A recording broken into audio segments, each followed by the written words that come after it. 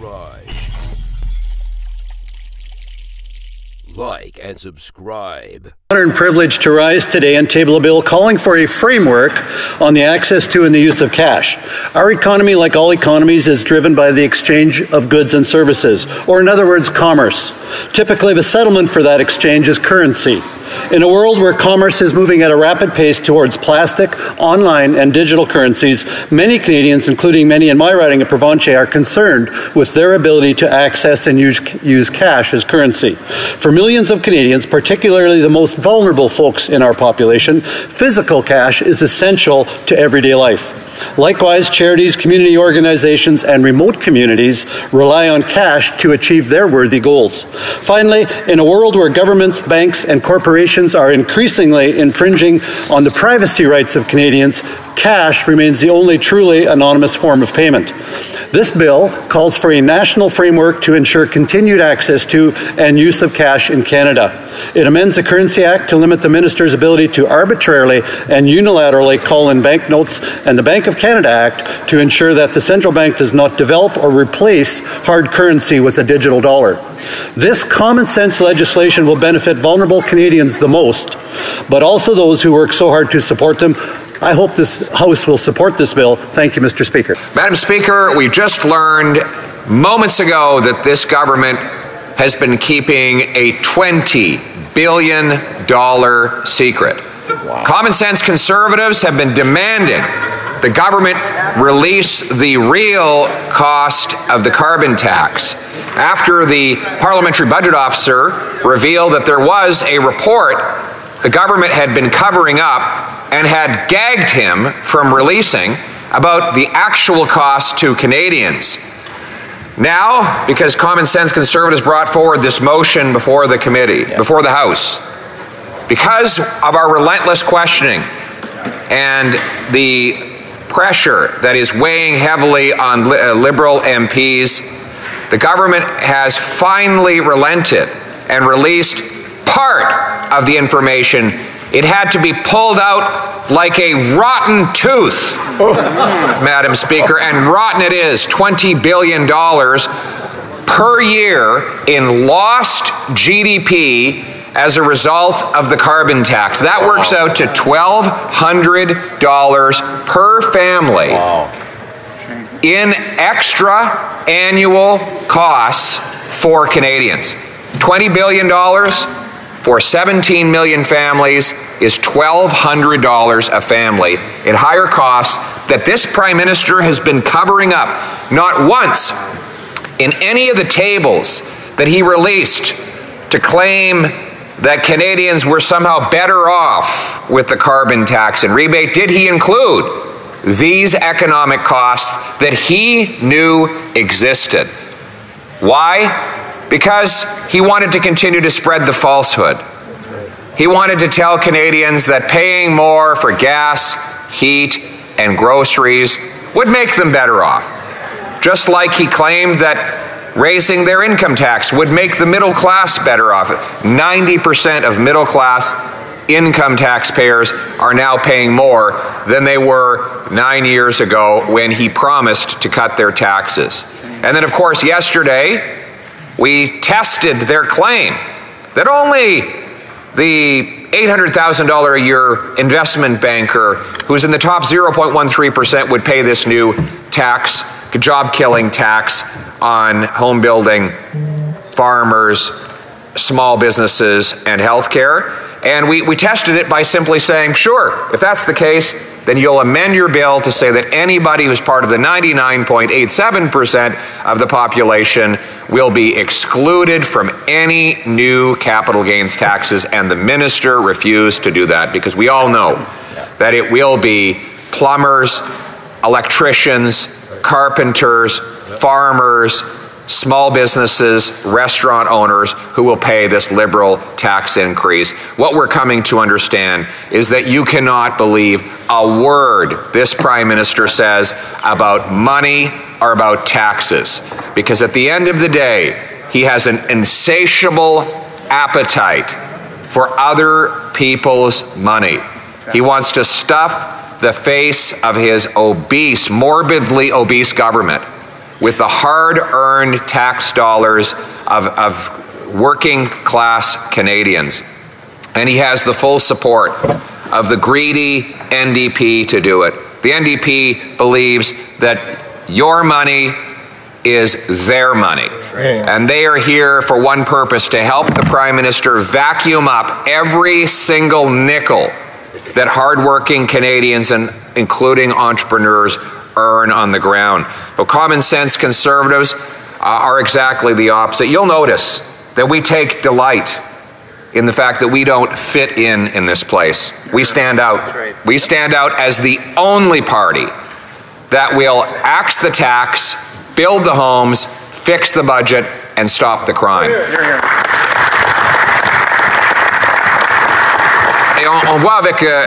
And we see with the Bloc as well. The Bloc voted for an increase in taxes on Quebec entrepreneurs, farmers, doctors, and home builders. Quebecers, according to the Bloc, should pay more of their money to the federal Liberal government, the colossal government. The Bloc and the Liberals are a centralizing coalition, Madam Speaker. We are the only party that wants to allow entrepreneurs, farmers, doctors, and small businesses of Quebec to keep their own money and to make their own decisions.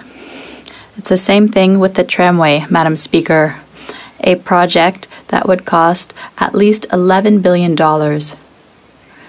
That means $28,000 for each family in the Quebec City region. $28,000. If you ask families in that region, do you want $28,000 or do you want a tramway in 10 years? I think the decision is clear. The people of Quebec City want money in their pockets. They want a third link to connect the two sides of the river. That is common sense, and we are the only party of that opinion. No white elephants. No. We want to fix the budget and cut taxes. That is common sense, Madam Speaker. And so, here we are today with this government, again, raising taxes. Again, making claims that are demonstrably false when you look at their own documents. Look at the capital gains issue. First, the government claimed only 44,000 people will pay. Small number. They all live on a hill somewhere. But then they admit that 300,000 separate businesses, most of them small businesses, will pay. So there's 300,000 businesses, but only 44,000 will pay? I find it hard to believe that each of these 44,000 people owns 6 different businesses. No, in reality, those 300,000 businesses probably have millions of owners and definitely have millions of employees. All of them will pay the tax. Then they said, we're very concerned that welders are paying a higher tax rate than investors. They said, okay, why don't you just, we have a NOC code, a National Occupation Code for a welder. You could say in the law that anybody who's a welder, as defined by the National Occupation Code, is excluded. Nope, she wouldn't do that. I said, let's exclude the NOC code for carpenters. Nope, didn't want to do that either. Let's exclude, why don't we exclude nurses? Because nurses who invest in rental properties or may have a family cottage that they want to sell, they could exclude nurses. So go look up the NOC code for nurses, pop that right into the Income Tax Act, say no nurse will pay this higher tax rate. Nope, they weren't willing to do that either. In fact, we know that because they want to tax nurses, carpenters, welders, electricians. They want to tax everybody. In fact, I went even further. I said, why don't we just exclude everybody who makes less than $120,000 a year? Great idea. Nope. They don't want to do that either. Right. So it turns out, if none of these people are affected by the tax, the minister should have said, oh, that's easy. Yeah, we'll have that drafted up this afternoon. We'll put it in there, no problem. But of course not. because she knows exactly what she's doing. She's putting her greedy hands in the pockets of working class people, and she's stealing their money, just like she did with the carbon tax, just like they did when they raised income tax, just like they did in 2017 when they went after our small business tax creators. The good news is that we have defenders of the taxpayers in this party. The tax fighters are all on this side of the House, the common sense conservatives. If you're out there and you're working hard, you've seen your housing costs double, you're worried about losing your home, you've got 2 or even 3 jobs just to avoid eviction, you might feel a loss of hope. But the good news is that life was not like this before this Prime Minister and the NDP, and it won't be like this after they're gone. We're going to bring home the Canada that we knew and still love by axing the tax, building the homes, fixing the budget, and stopping the crime. We will once again make this a country where hard work pays off, where entrepreneurs are incentivized and rewarded and honored, not demonized, where we don't turn workers against business owners, we turn workers into business owners, in a country where hard work brings a powerful paycheck and pension that buys affordable food, gas, and food and homes in safe neighborhoods. That is what the common people deserve, the common sense of the common people united for our common home. Your home, my home, our home. Let's bring it home. Questions and comments? The Honourable Government Deputy House Leader. Madam Speaker, what we're seeing here is nothing more than a desperate attempt by Conservatives to deflect from what's really going on. You know, the Conservative leader brought in a motion into this House today and then barely even spoke to it, because he got the data moments ago, the data that he had been asking for. Not a report, but data. He got all that data, and the data didn't fit his narrative. Just like we're seeing the Conservative leader today going on about his newfound desire to be against a capital gains tax. For 2 months, Conservatives sat silent, wouldn't say a word about it. This leader wouldn't say a word about the capital gains tax. Now suddenly, after 2 months, we're expected to believe that he has suddenly come to the realization that this is going to be bad for Canadians. No. What he's trying to do is to tap into anxieties and fears of Canadians. What I want to know about this motion is, what is his plan for the environment? It can't be more than slogans about technology. The Honourable Official Opposition House Leader. Official Opposition Leader. Hard to figure out what part of that meandering, rambling rant to focus on, Madam Speaker. Let's start with the 2 months. Well, it was 2 months. The 2 months that went by were the time during which the minister refused to introduce any bill to actually apply her latest tax increase, her job-killing tax increase on home building, on houses, on health care, on small businesses, and on Canadians. She went 2 months. Why? Not because of some brilliant strategy, but because she didn't have any clue what she was doing. She didn't know how to write the rules that she had blurted out in her budget. And then she spent months flipping and flopping behind the scenes, telling doctors and high-tech investors and home builders that they might get an exemption if they were very nice and if their lobbyists sucked up enough. Finally, she introduced a bill, and within a day of its introduction, we stated our position on it. We're against this latest job-killing tax on Canadians. Is the Conservative leader able to tell us, stop treating Quebecers like children? What choices will you make about mobility? And could the Conservative leader, if one day he were to become Prime Minister, would he commit to giving Quebec the necessary funds so that it can make its own choices and decide itself and make its own choices about mobility? Would he give that money with no conditions? The Honourable Leader of the Opposition, the only leader who's listening to people from Quebec's regions, including the 70% who are against the tramway. We know why. It's a giant white elephant, Madam Speaker. It's going to cost $11 billion. That means $28,000 for every family in the region. $28,000 for a project that is not going to serve the majority of people who live in the area. We should cut the waste, support projects which make good sense, like a third highway link, and fix the budget.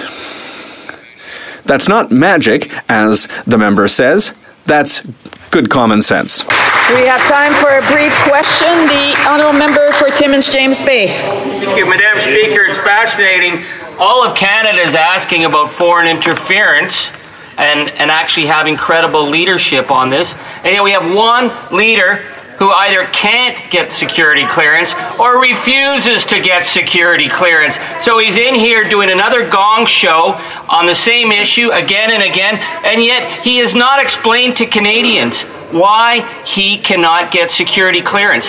What kind of leader is refusing to understand the threats to our country? I'd like to hear from the member from Stornoway. So before I get to the honourable leader of the official opposition, I just want to remind members they seem to want to have conversations while others have the floor, and it's going across the way. So I ask members if they want to have conversations to please take it out. The honourable leader of the official opposition. So calling him Mr. Speaker, Madam Speaker, I would call him the member for Timmins James Bay, but I'm not sure he's ever actually been to Timmins. Actually, he doesn't live in the riding. He never goes to his riding. The people in that community think that he is in the witness protection program. That is, if they've heard of him at all. And when I last said this in the House of Commons, a week later, he decided to turn tail and run. He announced he's not running again because he knows very well that the common sense loggers, miners, and farmers were going to fire him in the next election and elect a common sense conservative.